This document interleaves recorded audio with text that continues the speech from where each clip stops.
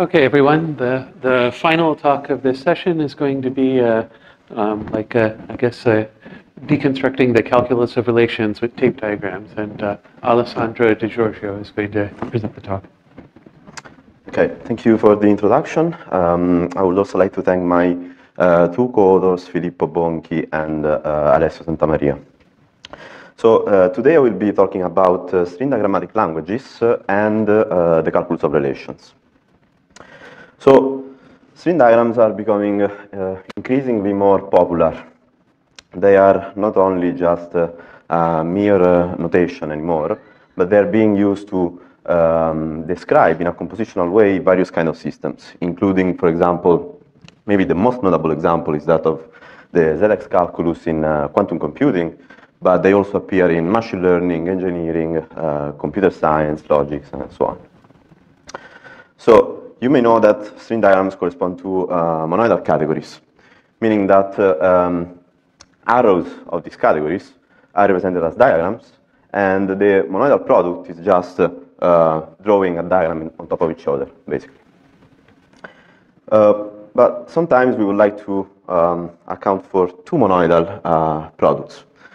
And in this case, we're not anymore in a monoidal category, but rather in a rig category. In some sense, string diagrams are not expressive enough to represent the arrows of these kind of categories. And an example of rig categories, which is going to be our leading example, is that of sets and relations. So rel has two monoidal products. One is the Cartesian product, and the other one is the disjoint union of relations. As we will see in the next few slides, these two monoidal products are at the core of the calculus of relations. And then we ask ourselves, how can we depict the arrows of these categories? And, well, I will show you these tape diagrams, which is one of the main contributions of our work. So just a little bit of background. The calculus of relations has been introduced in the 40s by Tarski as an attempt to do mathematics without variables. It is very simply presented by this syntax where we have a set of relational symbols taken from a signature. Then this one here is denoting the identity relation. Then we can compose relations. And then this dagger here is the opposite relation. And finally, we have the intersection and union of relations with the respective units being the total relation and the empty one. Semantics instead is given in terms of a model, where a model is a pair made of a set X together with a function, rho, which basically interprets the relational symbols in the signature as an actual relation on X. Then the semantics of R is pretty straightforward. It's just applying rho to R. And yes, the rest of the semantics is, pretty simple. Maybe it's worth noticing that the composition of relation actually corresponds to the relational product. But then one question which is natural to ask is completeness, axiomatic completeness. That is, can we find a set of axioms such that two expressions of the syntax are provably equal by means of these axioms whenever they are equal in any possible model? So the answer to this question is that there is no such an axiomatization. This has been proved by, for example, by Monk in 1964, but it's actually an active line of research. People try to prove it for maybe fragments of the calculus. And what we're going to do in these rest few slides is to change a little bit of perspective on the calculus itself. So we're going to look at a different syntax which encodes this calculus, which actually deconstruct this calculus, and we will try to give an answer to the completeness question. So let's start with the regular fragment, which is the one which basically leaves out the union and the bottom relation. This corresponds to regular logic. whose semantics is taken in the category of sets and relations, but seen it as a monoidal category, where the tensor product is the Cartesian product of relations. So this being a monoidal category means that we can actually draw it as a language of string diagrams. This language is very elegantly presented by this syntax, where we have the empty diagram, a wire, a crossing of wires, this structure which duplicates and discharges, and their mirrored versions. Then for any relational symbols in a signature, for any relational symbols in a signature, we have a box with a wire on the left and a wire on the right. And finally, we can compose them sequentially and in parallel. So I will not give you the detailed semantics of this language, but I'd rather show you with an example how diagrams in this language behave. So consider the set X of these colored shapes and two relations R and S on X. Now, consider this diagram built out of the syntax we saw before, and what we will try to do is to construct the relation denoted by this diagram, just to see what is actually meaning. So imagine we have a blue circle on the left, then what the duplicator does is to indeed duplicate the blue circle, which is then related to R and S by their definition. So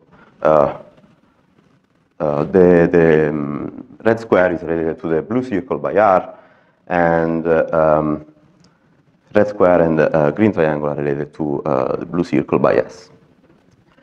But then the cocopier, the semantic of the cocopier asks that the values on its two left wires must be the same.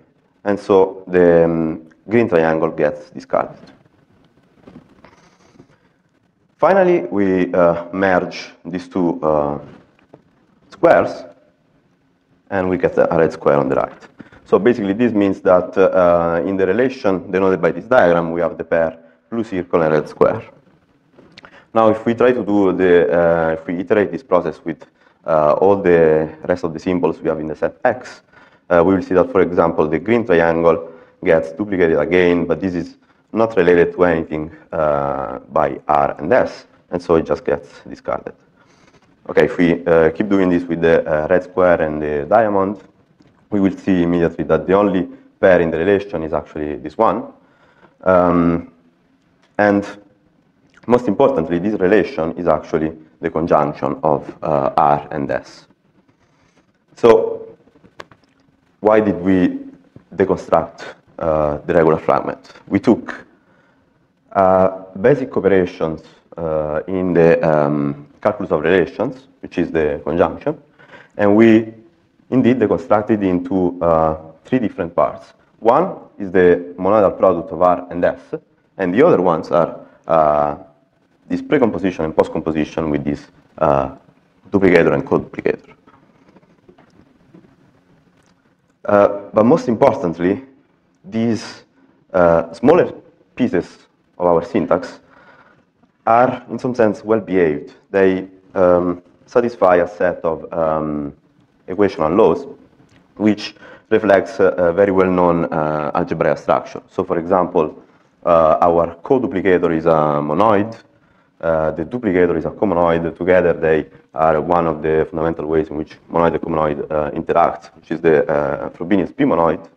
Then they satisfy some lax naturality condition and a jointness condition. All in all, these are the axioms of Cartesian B-categories. And this axiomatization is actually complete for rel seen it as a monoidal category, yes. This means that I can take any two diagrams from my syntax with appropriate types, and this will be equal by the set of axioms whenever any possible interpretation of them in rel as a relation are also equal. Okay, but let's move, this has already been done, let's move to the coherent fragment, the one which includes also the union of relations and the bottom relation. So this time, this fragment takes its semantics in a Rig category. It's again rel, but we have two monoidal products, the Cartesian product and the disjoint union of relations. Well, unfortunately, this is a Rig category, and then we don't know how to depict its arrows. We don't know how to deconstruct this fragment. And so our solution is tape diagrams, which are nicely represented in this way, in this two-layer grammar, where the first layer is exactly the one we saw before, the one of string diagrams, and the second layer is actually how we construct tapes. So we have, again, we can have the empty diagram, or the identity, which is a single red tape with an identity line in it. Then they can cross. We have this some sort of branching structure, and maybe the most important rule of this grammar is that inside of a tape we can have this box with a C in it, which is representing a string diagram made out of the syntax above. Let's say the motto of the string diagrams, of the tape diagrams, is that they are string diagrams of string diagrams. And yes, of course, I can compose them sequentially and in parallel. Notice that I can also compose string diagrams in parallel inside of tapes. And these are exactly the two monoidal products of the Rig category. Okay, again, I will show you an example of how these things work. Now we are also considering a relation Q between the diamond and the triangle. So this is a tape diagram having a single relation Q in its top tape, and on the bottom we have the string diagrams we saw before, the one representing the intersection between R and S. So imagine we have a diamond here on the left. Then this diamond doesn't get duplicated, but actually it follows a branching behavior. So it goes, for example, on top. And then this is related to Q. Sorry, it's related to the green triangle by Q. And this green triangle goes on the right. So this means that in the relation denoted by the diagram, we have this pair here. But the diamond could also go on the bottom. Now, if you remember from the example before, there is no pair with a diamond for this diagram, for the diagram in the bottom. And so this gets discarded. Okay, if we iterate this process with the other elements of X, we will see that the blue circle goes on top. This is not related by anything with Q, and gets discarded. And if it goes on the bottom, we get this pair here. Sorry, maybe it was a little bit too fast, but it was blocked here, freezed. Anyway, this is the old relation that we can construct, and this relation is actually the union of Q with the intersection of R and S. So again, we succeeded in deconstruct the union, which is the last piece we had in our fragments. And actually, we also succeeded in mixing union and intersection. So also the tape diagrams allows for an axiomatization. Again, these branching structure are monoids and comonoids. They interact in the other fundamental way in which monoid and comonoid interact, which is by algebras. They are natural, and these are all in all the axioms of finite biproducts. Okay, if we also add the axioms of Cartesian bicategories, those we saw before but taped, and some adjointness condition, we will get the axioms of finite biproduct Cartesian bicategories, which are a special kind of Rig categories, let's say. But the main result of our work, one of the main results of our work, is that these axioms are actually complete for the coherent fragment. And let me spell this in a little bit more details. So if we call TCB the category of tapes built out of the syntax we just presented, and if we consider a model as a functor between TCB and rel preserving the rig structure. Then the completeness theorem basically says that I can take any two tapes in TCB, and then these are equal by the set of axioms, the finite biproduct Cartesian B categories axioms, whenever they are their image along the functor m for any possible m is also equal. Okay. Actually, tape diagrams are a little bit more general than this. I just show you an example for the calculus of relation, but actually inside of a tape, I can have any language of string diagrams.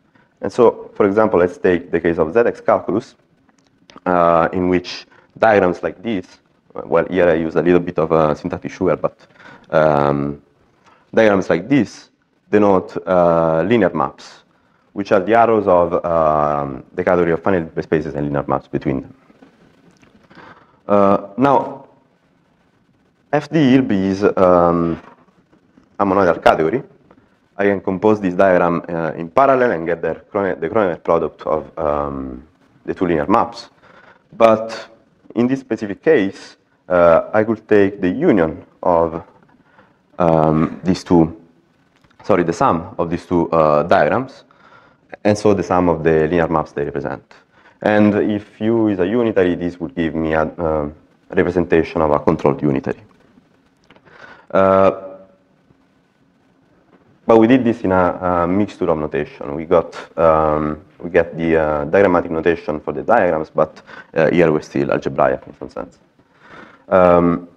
So the nice thing about tapes is that we can indeed embed these diagrams inside of a tape, and then the representation of the controlled unitary will be, in some sense, immediate, and also, at least to me, intuitive, since we have this branching structure. Okay, to conclude, the two main contributions of our paper is that we provide string diagrammatic, tape diagrammatic language for categories with finite biproducts.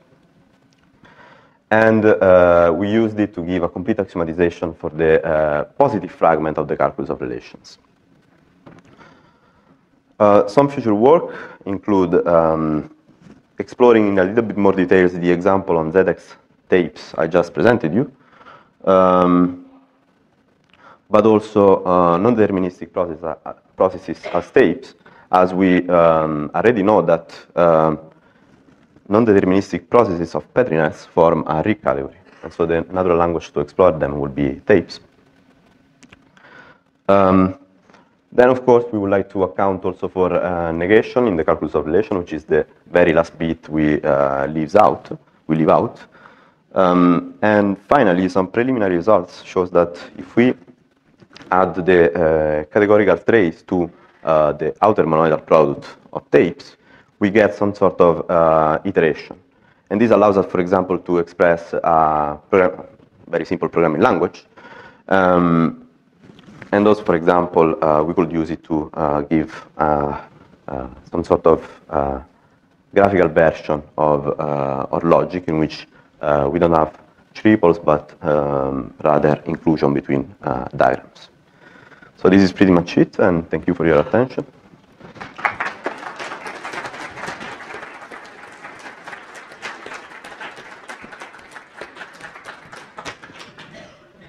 Okay, we have lots of time for questions, so maybe start over here. Well, go on.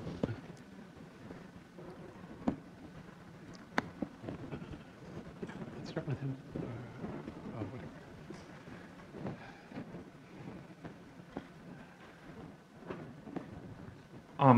So I think of the defining thing about rig categories as being the distributivity isomorphism.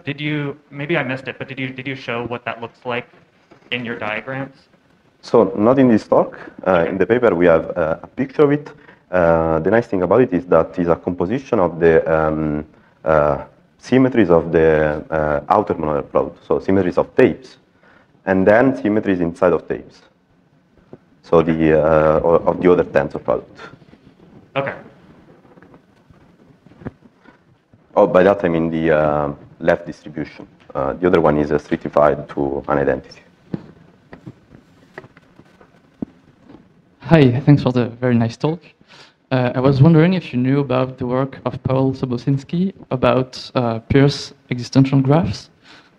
So yeah, it's like exactly the same axiomatization, but for you have the negation, as you said on your last slide, but you don't have the representation of disjunction. But yeah. Yeah, no, I'm pretty much familiar with it.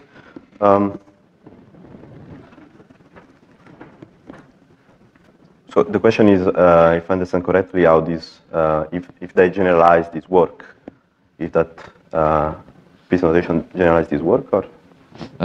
I'm not sure it generalizes because, as I said, they don't have this tape representation for disjunction. It's defined from negation, as you would do in classical logic. So the point about that work is, I may be wrong about this, but I think that the axiomatization is not proved to be complete, or at least their argument is that you can encode piece existential graphs into that string diagrammatic language, and then we're complete, because we know that piece diagrammatic language are complete. But the point is that they don't highlight what are the fundamental structures of the disjunction and of the negation itself. At least this is my personal point of view. But Okay, thanks. Alan, next. Hi there, I'm Alan Jeffrey, currently at Roblox, long time ago at the University of Sussex. This works really nice in the string diagrams give a really natural model for data flow languages. And for a long time, I've been quite frustrated about the lack of mixed control flow and data flow models. The thing that's interesting about the presentation that you gave here is that it's only a two-level structure. So you can nest a product structure inside coproduct structure, but not the other way around. And this all works because you can convert everything into conjunctive normal form. yeah. But that does have an exponential blow-up, so it means the graphs are exponentially large compared to the syntax. So I was wondering if you actually explored the design space where you allow nesting in both directions? To be honest, no, we didn't look into it. It would actually be very, very interesting to account also for this. And yeah, I'm sorry I cannot give you any insight on this because we really didn't check it. So. Okay, thanks. Any other questions?